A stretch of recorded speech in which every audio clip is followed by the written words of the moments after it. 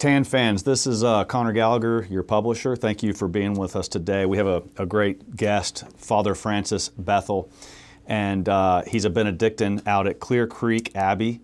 And we wanted to talk to him today about a number of things, about the importance of Saint Benedict in our history of our church and in our world today. And we'll also talk to him a little bit about a book that he'll have coming out with Tan, in the future. But mostly today, we want to talk about the influence of Saint Benedict and the Benedictine way of life on our world. So, I want to begin, Father. Thank you. By the way, thank you for being here with us. It's a real pleasure to have you. My pleasure. Yep. So we're going to get to know you a little bit better later on in this conversation, but I'd like to begin with this little story. So recently I had my management team up in the mountains doing a strategic retreat, right? So we're up and it gets a little goofy. The guys late at night get a little weird. And we worked hard all day, and so we're playing at night a little bit. But these guys ended up playing this game on the whiteboard that we had for our strategic planning. And they were trying to figure out who was the most influential musician of all time, right? So they were going through every possible musician you can think of, like who was the most influential. And then, of course, it devolved into, what is influential mean? You can be influential in all these different ways. So are you talking about, Bob Dylan? Are you talking about the Beatles? What are you talking about?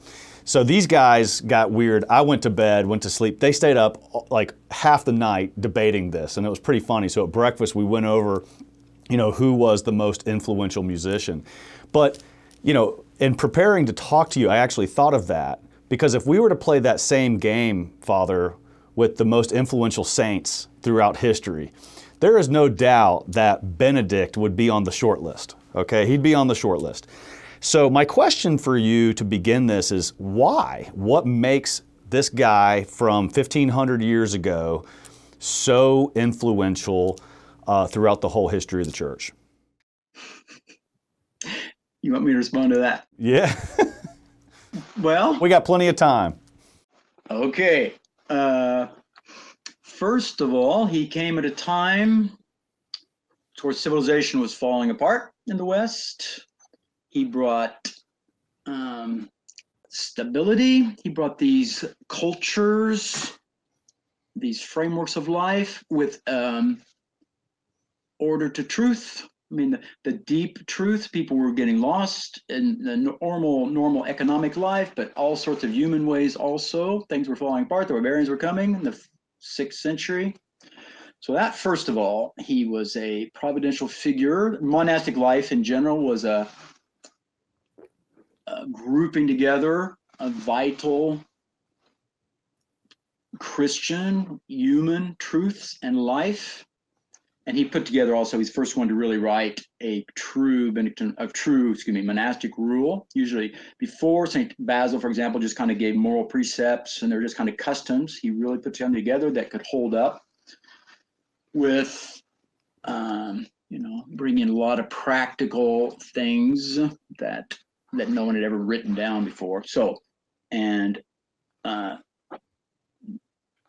in this wild world, just kind of centered, kind of gathered around monasteries. So historically, that way, that the monasteries were kind of the reserves of civilization, Christian life and thought, and towns grew around them. So that way, and then through the centuries, we just need that, and his rule, just so very well set up, humanly, you might say, is a natural foundation and basis for what he had in mind was supernatural life. He didn't have in mind saving Western civilization directly or anything. He had in mind leading souls to heaven. But he built up when used, set up framework and a life that was stable, like I said, but like family life, Father Abbot, a real father, brotherhood, living around the liturgy, the prayer of the church, Lectio Divina, just things that are forever, and that we all need. So today, so the big Benedictine centuries were 6th through 12th or so, when the towns started developing then, and the Dominicans and friars went out into the towns, and the Jesuits, 16th century, trying to get back the Catholic faith, and even more free from the home base and the liturgy, but we needed that to find teachers. But behind that, you need, I think, monasteries. They held civilization together and gave this great basis of prayer and recollection and deep penetration of the Christian truths in civilization, in life. So behind this great movement of the Dominicans, Franciscans, and the Jesuits, there was that centuries of Benedictine life, and it continued underneath. And maybe now we need it in a special way again, maybe to group back together, hold on to the great truths and to live them instead of just, in the books or on the media, which is there's so much scholarship now possible. We need this life of prayer. So those are some basic things. Yeah. Pardon. That's great. Now let me ask you Yeah. Let me ask you a crazy question here, Father. If Saint Benedict rose from the dead today, right, and he saw our world, and he's seen a crazy world before, right, because he was in a crazy world. Yeah. But he saw our world. What would he think about this world? What would he say to the world? And then what would he do? What would he do in today's world? Well, I know what he'd do. Go ahead, though. That's your question? That's it. No, that's it, yeah. Yeah. You ask big questions. First of all, he'd say, let's live our monastic life. That's for sure. There's no doubt about that. Continue like we've done, make it better, more intense, but, not to adapt, in the measure you need to, okay, but you hold on to your essential of your life. That's what a monk can do for the world. There's no doubt about that. That's what he'd say. Okay, we'll start Monte Cassino. We'll get Monte Cassino, Subiaco going, which they are. I'm not denying that they're still monasteries, but he said, get your monasteries in shape. And what do you say to the world? I don't know what to say there, except, you have to start with God and work out the details, and a culture that cultivates our gaze towards God. That's what the monasteries are. So he would know how to make a monastery, that's for sure. He might not have the message, what to do with internet and all that exactly. So yeah, sorry, that's about all. Oh, that's good. That's good. So what's it like to be a monk?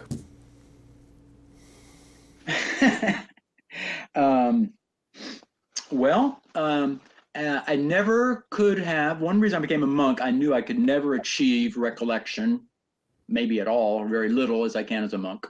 Living a monk, everything's centered around Christ, everything around the liturgy. You just naturally, you're in God's presence.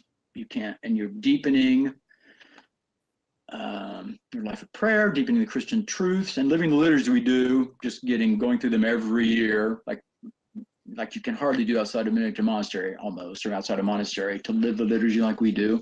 Also, on the natural level, so healthy. We're out in the country, we work outside, great fraternal family life, values that we need very much today that you can find in a monastery, that even a more healthy natural life, I think, very much. Yeah, we make it's kind of like a medieval manor, in the 9th century, something. We do everything ourselves, make our own clothes, cook our own food, make our own, grow our own vegetables. We can never make our own ketchup, mayonnaise, everything, So the whole thing has and the complementary, the different brothers, very beautiful fraternal relationships. So that's, able to really, the silence, the peace, recollection, reading, you're doing what you're doing, yeah. No, that's really good. That's really good. No, I know that Clear Creek Abbey is beautiful, and it's known as kind of old school, right? So that's kind of how people know it, whether it's traditional liturgy. Monastery? Yes, you're a monastery. So it's kind of known as old school, and you can just look at this beautiful website you have, by the way, and just see farming, working with your hands and praying. So, and I know that a lot of religious communities, Father, are trying to kind of return to the charism of their founders. So Yeah, they are. that's not just unique to the Benedictines. But, talk to me about how you guys are old school. You mentioned some of it, but how's this different from a typical monastery these days? And, what is people's reaction? They go and they see what you're doing. It is so different from what they're exposed to. So just talk to me about how your monastery and your way of life is a little unique from perhaps, others that, have kind of dominated the scene over the last 60, 70 years. Well, I don't have much experience of other monasteries, really. I know some, but I can't compare in detail. One thing, very important among Benedictines anyway, our congregation is more focused on liturgy and spiritual life. We don't have schools or parishes, so we really are focused on our life of prayer and the liturgy. We are, I think, kind of a haven for people a little bit, both, as I say, humanly and supernaturally. People like coming here for the peace and, getting away from the crazy world. And I think, without not bragging or anything, I hope, but that was my experience when I first went to the monastery too. There are some men here, just a great witness. They're at their business with God. They know what they're doing. They're serious about the faith. So it's a very good witness for the faith.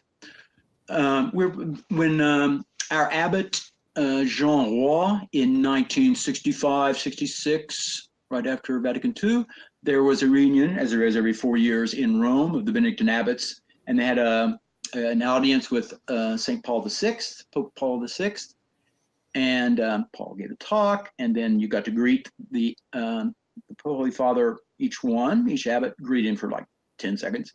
And our abbot says, Holy Father, they want to change our life. A lot of these abbots want to change our life.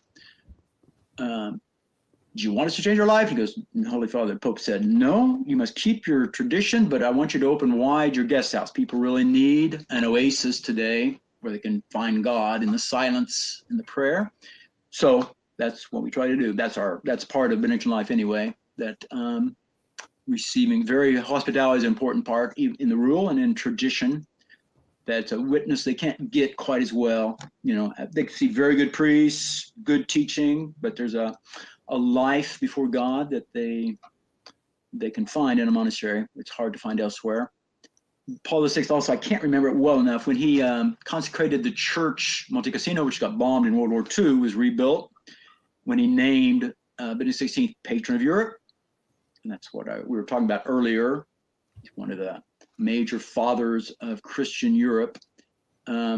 But he talked about the witness Benedictines have just by living our life. People want to see what's going on, and they enter a little bit and are kind of charmed away by the beauty of the life there.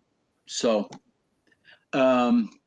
we are, of course, other Benedictine monasteries, and then like the Carmelites, or I think what I was saying earlier about we try to use, I'd say, the created world a little more than Carmelites, for example, Carmelite friars, nuns also, with a family life, try to be in a beautiful place, beautiful church, things that lift you up, help lift you up, this natural framework. So the difference there with Carmelites, and then we're stable more than the others I was mentioning, the different friars, Dominicans or Franciscans. They're more, which we need, obviously, teaching, going out, while we kind of receive the people come into our home and live our life. That's our witness, really. Come and live our life with us, Basically, we have oblates that's basically what they do. They try to live the Benedictine life with us. They're part of a monastery from the outside, and then, of course, guests. So we have a big guest house and guest quarters, and they work with the monks and eat with the monks, the men do, and see priests if they like. But the main thing is to live our life. Go to the liturgy, just get a feel for it. It helps you realize God's presence, I think, more aware of his presence, and that'll work from there to want to serve him more. So. Okay. Well, let me ask you this. What's your favorite part of the day and your least favorite part of the day?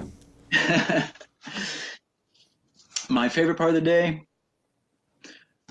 I like a lot of them. which I personally, I teach theology. I enjoy that very much, but I enjoy it. I enjoy the choir, enjoy recreation, even enjoy the meals. The meals are great. You know, they're in silence with somebody reading, very liturgical, really. So the worst part of the day, I don't have a worst part. There's sometimes hard to get out of bed, like for anybody, you know, and I'm tired in the morning sometimes, you know, the early morning. It's a great time for Matt, and we have the divine office first thing in the morning, about 5 o'clock in the morning. It's a great moment to really be able to pay attention to the Psalms and pray them, but it's a little harder physically, I suppose, sometimes. So I don't have a bad part. Yeah, they're all good, really are.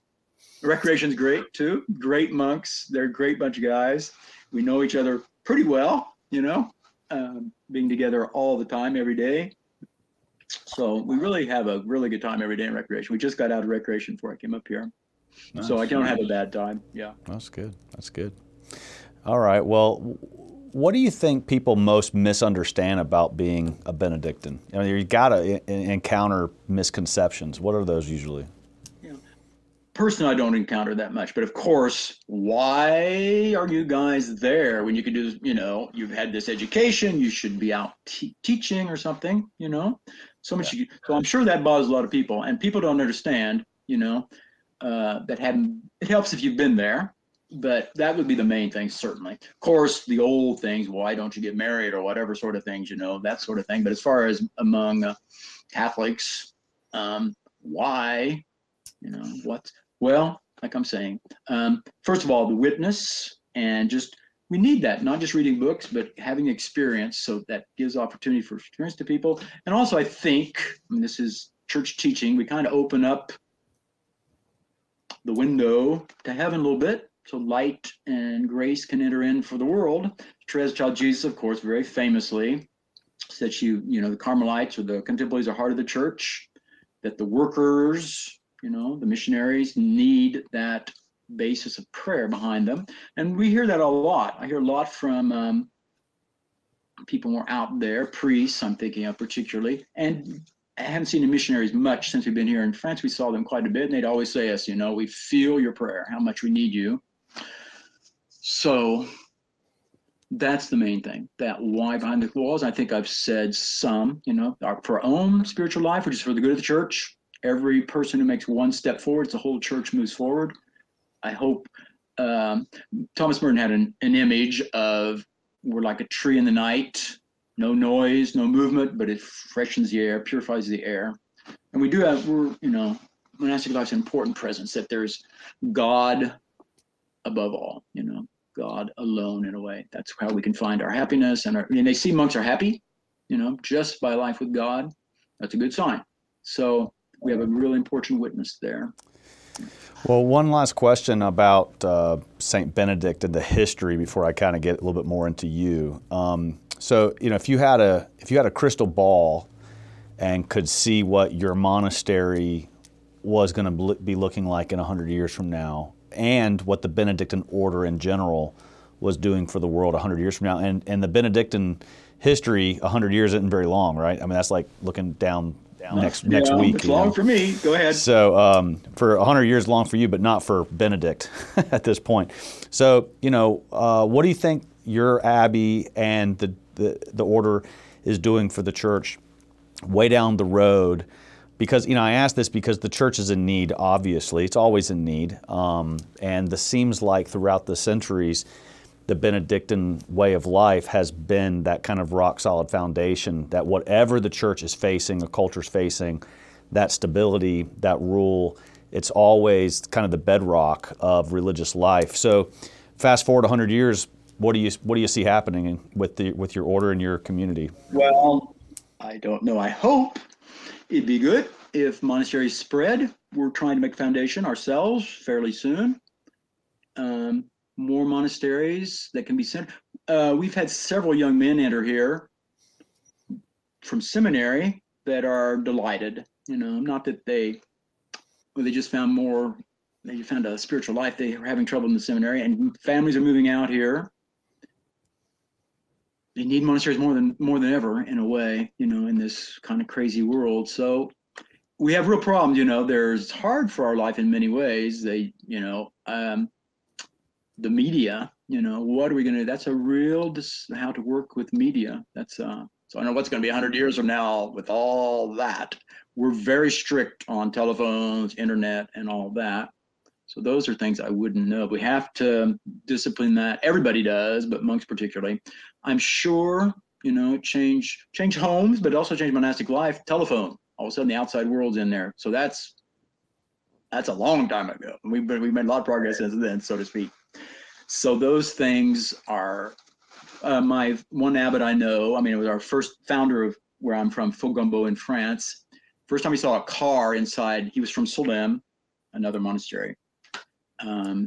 He saw a car. Who let that car in here? And somebody goes, Father, we just bought that car. That's ours. He goes, oh, that's the end of monastic life, So he might have been right. I mean, I'm sure that we're a little bit, so we have to watch that very much. Definitely. That's because that can pull you out, like we all know, cell phones and all that. We don't have anything like that, obviously, but that pulls on people. In fact, we have a telephone. We don't watch television or anything. So we have cars. We can go to town easier, which is very helpful. But just saying those are things many just have to deal with. So anyway, I would say we have to keep our life, the essential of our life, whatever happens. And that's the good we can do for the world. And hopefully more monasteries. And also the prayer around, our prayers around the liturgy, the church prayer, that's so important for people to enter into that. That's how the church teaches us to pray, teaches about God, way you can't learn in books. So we have to hold on to that. So the best thing we do is not change our life. We can always be better monks, and some adaptations, of course. We say the rosary. Saint Benedict didn't have a rosary, et cetera, et cetera. But hold on to our life. I hope it doesn't change much. Okay, that's what we can do for the world. That's beautiful. It's beautiful. All right, let's if you can talk about yourself now a little bit, Father. I'm going to ask you, because we've covered a lot about Benedict and the Benedictine presence in the world, but I want to know more about you. So I'm going to ask you about John Sr. in a minute. I don't know if your answer to the first question will get you there, but why did you become a monk? So why did I become a monk, or how? How about both? Yeah. Both. My personal, let's take the how, and in the middle of that, I'll put in the why, I guess. So I was at University of Kansas, and the whole movement there, which he's alluding to, Mr. Gallagher, and conversions. And when so I was Protestant, reading Saint Augustine, his Confessions, and I wanted to be like that. I wanted to be a Catholic like he was, and I wanted to live that. When he converted, he gave himself totally to God. Not getting married anyway. I mean it that way. So I wanted that. Mr. Senior had he had discovered Fougambeau in France. Now I have to explain what that is. That's our monastery in France. We'll probably talk about that in a minute here. But I'm sorry to interrupt. Most of our readers or listeners are not going to have any idea who John Sr. is. So give some perspective on who he is. It's a great story. Yeah. So listeners, listen up, because this guy is an unsung hero. And Father Bethel's the world-class expert on John Sr. So please I don't know if everybody give some backstory to who John Sr. was. Okay. So do I tell the whole IHP program, or are we going to come to that, or just say a little bit here? It's up to you. Yeah. Yeah. For first point, John Sr. was a teacher at the University of Kansas who had a great influence. And we can talk about all the teaching he did and how it worked, but let's just say for the moment, a lot of conversions around him to the Catholic Church and to God and Christ. And he saw the importance of monastic life, particularly Benedictine life, to get back Christian culture. He wrote 2 books on Christian culture. He just thought for the faith, in the normal order of providence, you need Christian culture behind it. And Benedict was the patron of that. And Benedictine monasteries are kind of centers for that. So very big on Benedictine monastic life, and encouraged that his students look into it. And he wanted a monastery, like I was saying, that had more focus on liturgy and spiritual life, less on schools and parishes. Nothing wrong with that, but he just wanted to go to the first. and found Fougambeau in France. So two of his students were going to Europe to look into vocation a little bit and get a little, they were converts, get a little more deeper experience of deeper Catholic culture. And he encouraged them to go to Fougambeau. They went around Rome a little while, Italy, and then they went to Fougambeau, and they loved it. They spent the winter there. They spent 7-8 months. One of them entered.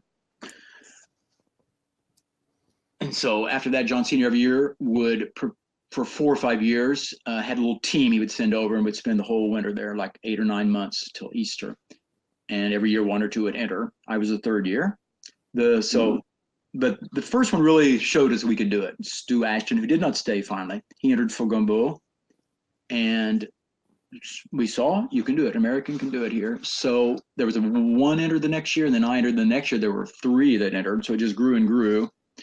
By the way, when we entered, the idea of John Senior's mind was to come back someday and start a monastery near Lawrence, where KU is, or at least come back and form some guys around there and get a monastery going. When we entered Fougambeau, the master of novices, who later became abbot, told us, "You're not entering here to make foundation. You're entering here to be a monk here. Maybe we'll make a foundation someday if the Lord leads us there." So we really went there to become monks there. So that's materially, in a way. Things that attracted me, of course, it's so beautiful. And once again, this healthy, natural life, everything, baking bread, the monastery, 12th century, all in stone, people have been praying there for 1,000 years almost, and the joy of the monks, the beautiful liturgy, beautiful church. Myself, I was really attracted to contemplative life without knowing what that word meant necessarily, but finding Christ, to getting to know Christ, and where everything I do would have meaning. It has meaning for everybody, but it's more obvious in a monastery in a way. And I wonder, path to heaven, all I have to do is go forward on this line, I'll get there, type of thing. And I knew I would never regret it, for eternity if I did this. So those were kind of my thoughts, and to be able to really think about God all the time without any distraction was my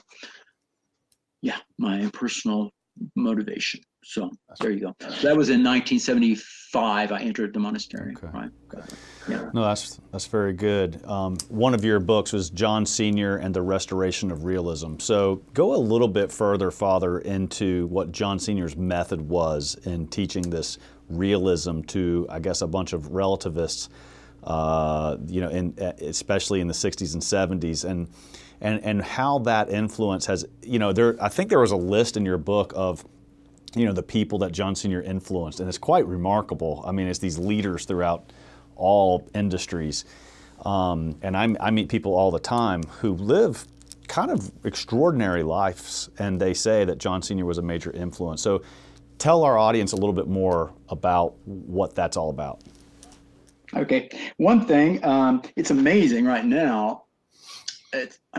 Generations didn't know John Senior at all, how much influence he's having in different colleges and a lot of individuals too, but I'm particularly aware of colleges that are being formed, being started with him as a major inspiration. Also in the middle of a department or a few teachers trying to do something like they did. To go way back, so John Senior was a pagan, Christian background, but not baptized, and got in through his literary studies, got into he did his doctorate on the occult behind modern literature. And it was part of his his own personal quest for truth, for God if he could, but found all these authors behind modern literature, particularly 19th century France, Baudelaire,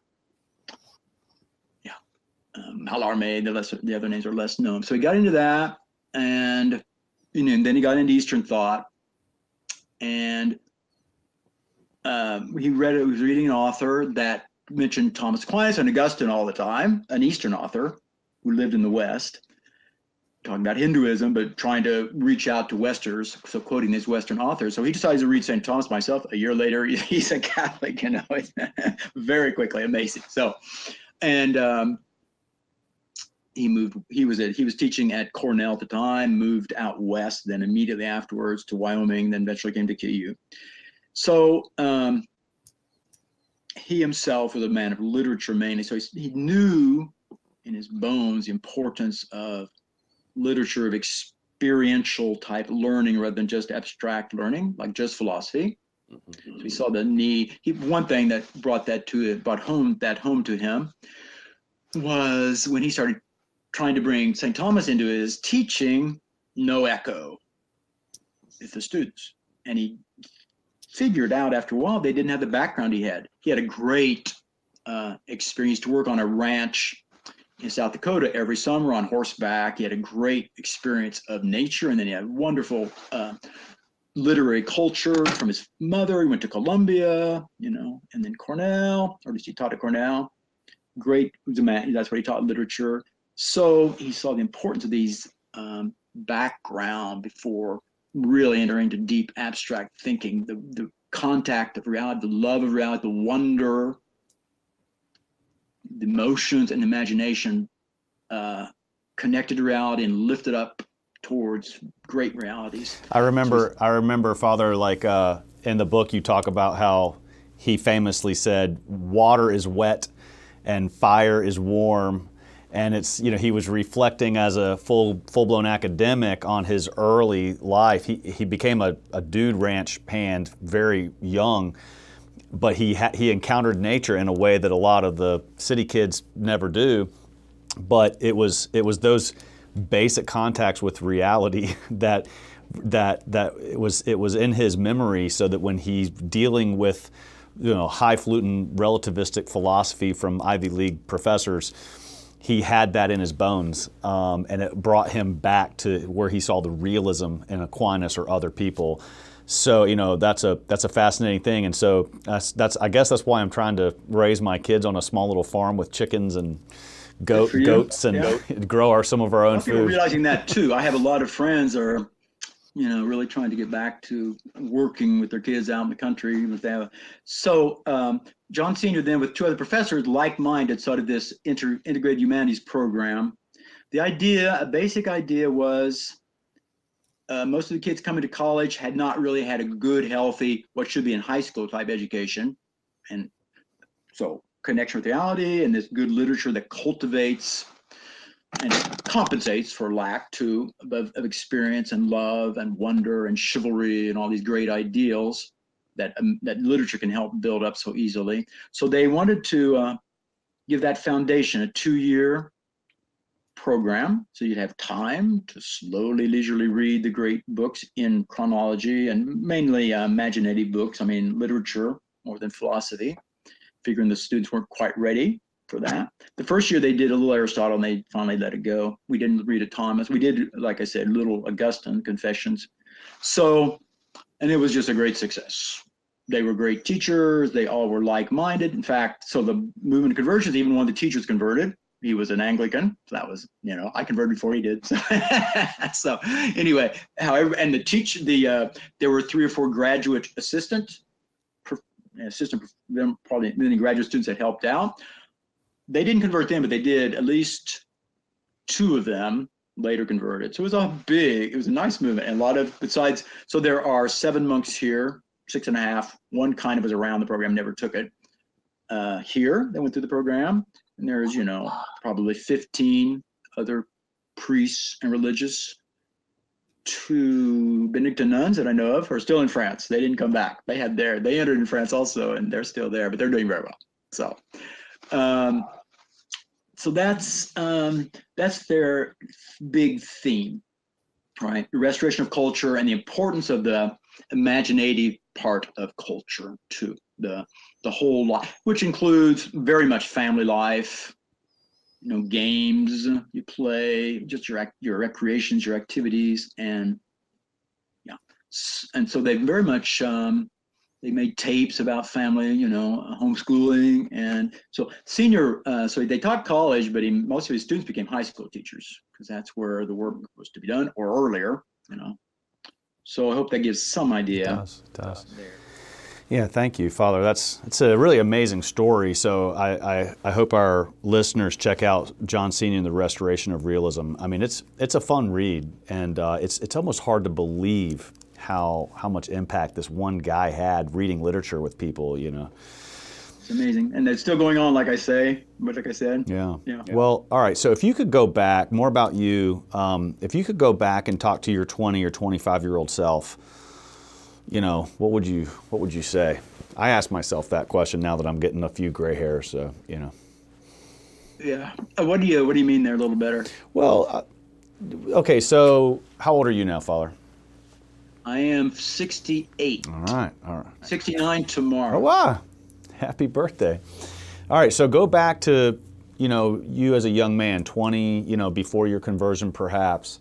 Now knowing what you know, and just share your wisdom with your younger self. What would you tell? I mean, I would tell my 20-year-old version of Conor Gallagher all kinds of things. Okay, what would you tell yourself?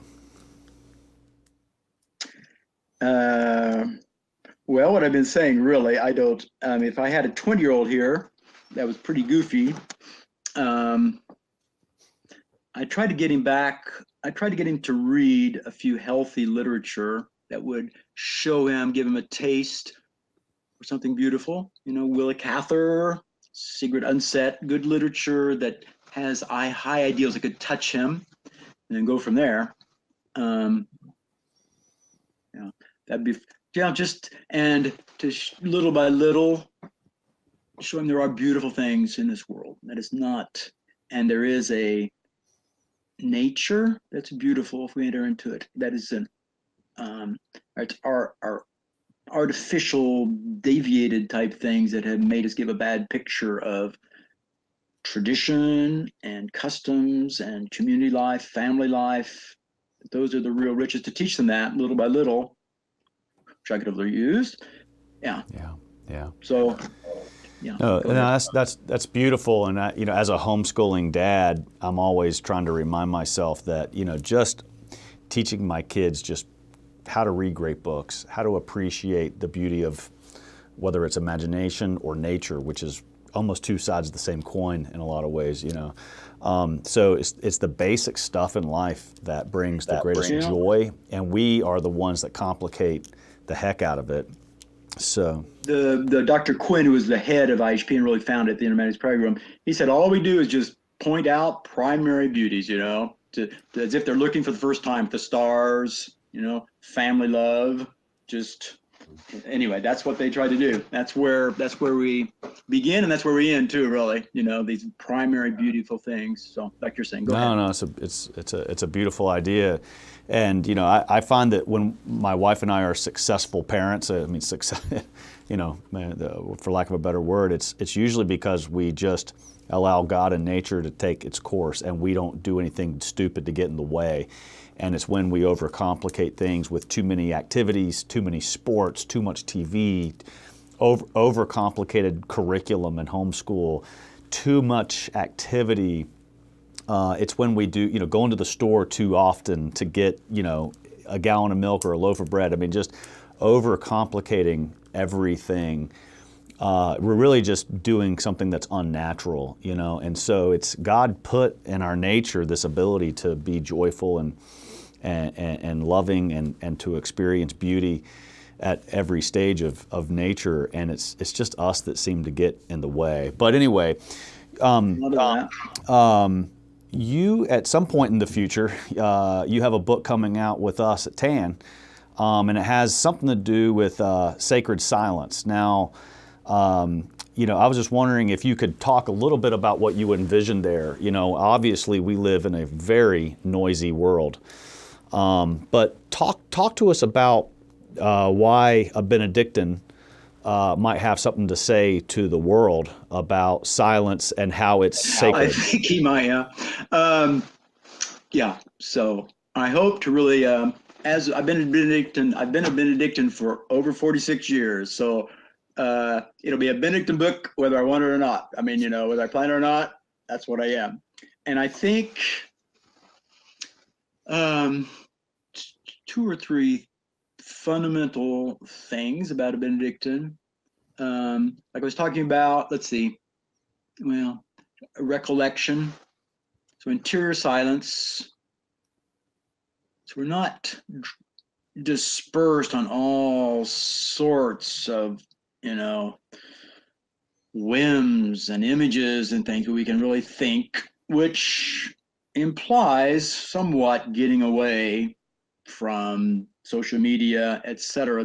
It's a miracle otherwise if you could have any recollection with a cell phone in your hand and whatever, I think.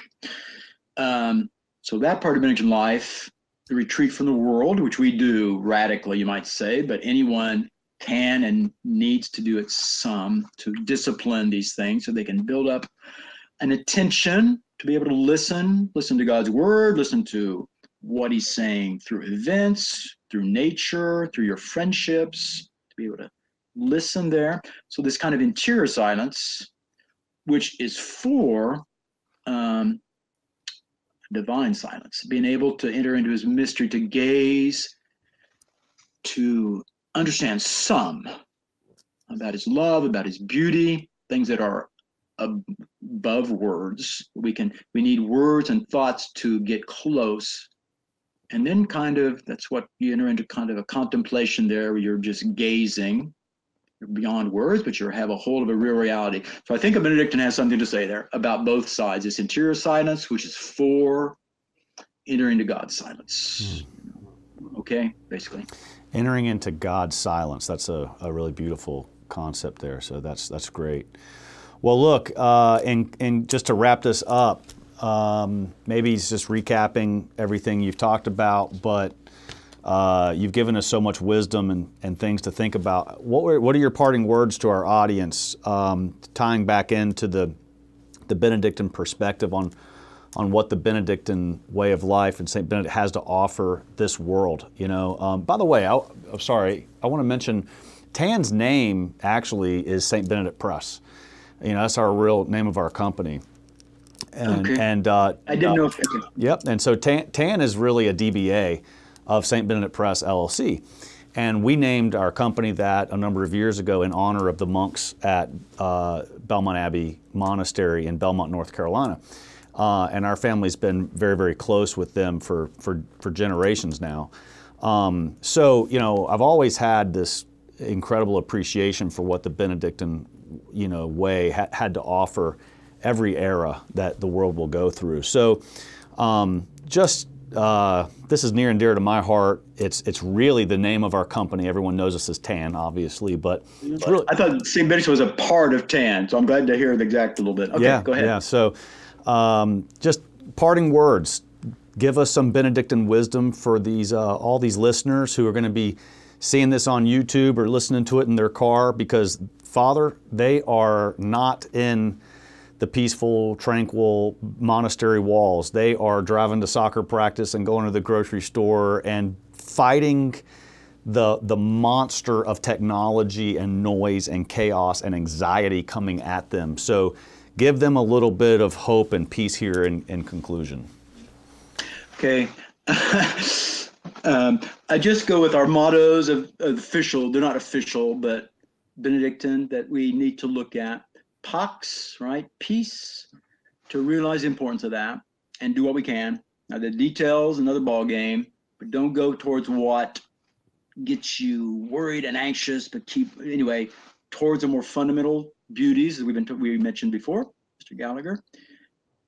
Peace, to lean that way. That's where God works. That's an old monastic axiom. God works in peaceful souls. Peaceful. That's kind of the Cistercians said things like that. Our goal is to put peace in our souls, and then God will do his work. So peace.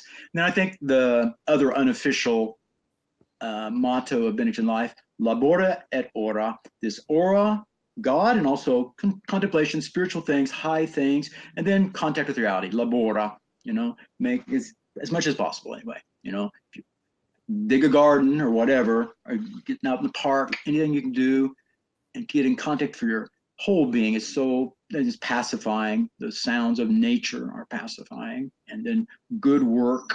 So I'd also add the motto of the humanities program I talked about at KU: May they be born in wonder. That was the motto for their Yeah. So for your children and for yourselves to trust reality, trust God, trust the human heart and mind, that we will, beauty, there is something beyond this beauty. There is wonder about God, these little signs God gives us in the world, beauty particularly, friendships, to follow them, to wonder about God, his beauty,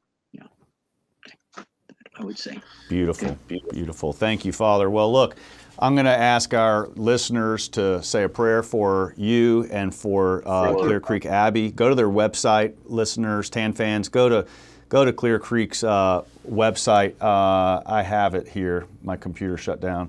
It is clearcreekmonks.org, which is a pretty cool web domain.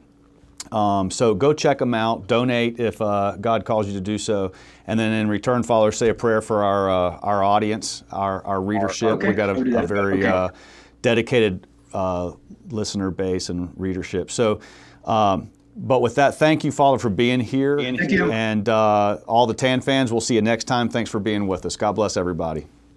Bye-bye. Thank you.